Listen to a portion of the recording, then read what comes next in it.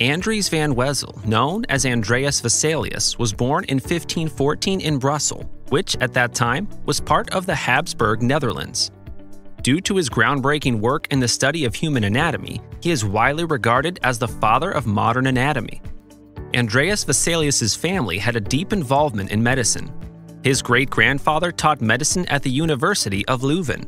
His grandfather served as the royal physician to Emperor Maximilian, and his father worked as an apothecary for the emperor. Vesalius received his education in Leuven, Paris, and Padua, where he studied medicine and anatomy. He was greatly influenced by the teachings of Galen, a prominent ancient Greek physician from 3rd century, whose theories held a dominant position in the medical knowledge of Vesalius's era. However, when Vesalius found out that Galen's research was limited to animals because the Roman tradition prohibited the dissection of human bodies, he decided to write his own anatomical text based on his own research. In 1543, Vesalius published his groundbreaking work De Humani Corporis Fabrica, on the fabric of the human body, commonly known as the Fabrica. This monumental book presented a comprehensive and accurate account of human anatomy based on his own dissections and observations.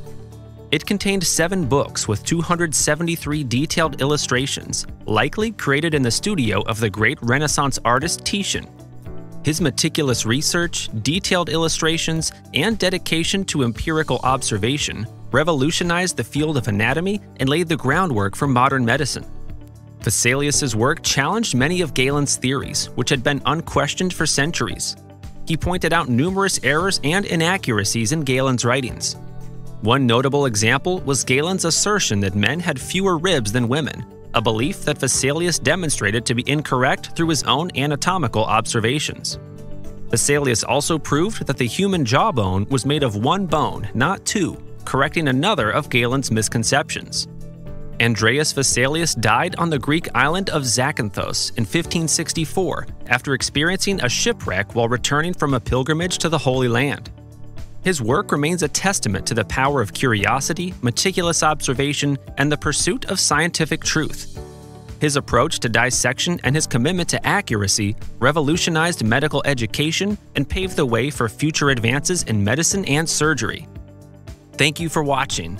Don't hesitate to comment below and share this video with your friends. See you in my next video.